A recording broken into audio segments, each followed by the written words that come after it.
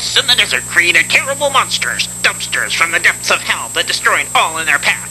40 years later, one of these radiation-spawned hell beasts returned to life, wreaking bloody havoc on the sleepy beach town of Long Sunset, until a homeless veteran, a detective trained in the martial arts, and a police psychiatrist destroyed it.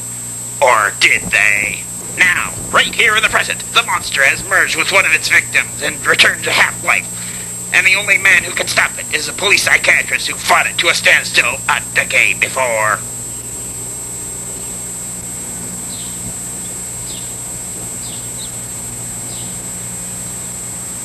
I'm taking you down for good this time.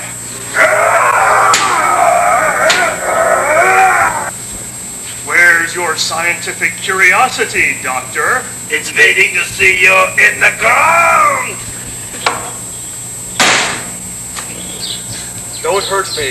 It's just me, Marvin. You're not Marvin. You're a hell-spawned half-mutant, half-man. And I'm here to take you out once and for all! Ah!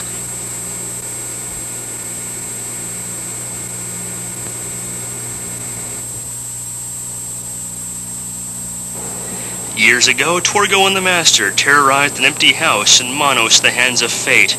Now comes the terrifying sequel that will disturb you for life, Pies, the Feet of Fear. See a man with big knees take off his shoes. Cringe as Torgo tries to pick up women. You will never be the same after Pies, the Feet of Fear. Coming soon to a theater near you. The Master will approve.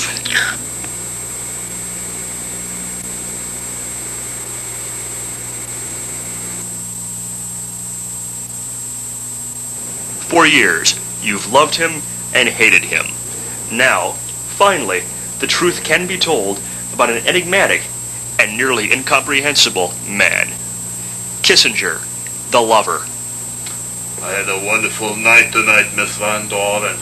Would you like to see the Lincoln master bedroom? Kissinger, the fighter. I wanted to go to Cambodia myself, but I realized I was rich and white. And I didn't have to. Kissinger, the angst-ridden diplomat. Oh! And Kissinger, the actor. Stella! Stella! And Kissinger, the party guy. Rock and roll!